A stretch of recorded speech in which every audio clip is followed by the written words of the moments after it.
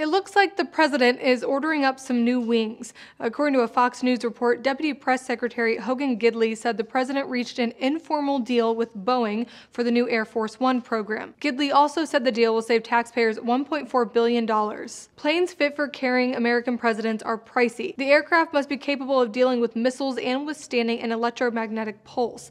It also needs secure communication equipment, a medical suite, and a conference room, among other amenities. So yeah, that stuff can add up. President Trump himself called the price for a new Air Force One deal, quote, out of control back in 2016. For its part, Boeing acknowledged the deal in a tweet Tuesday saying, quote, President Trump negotiated a good deal on behalf of the American people.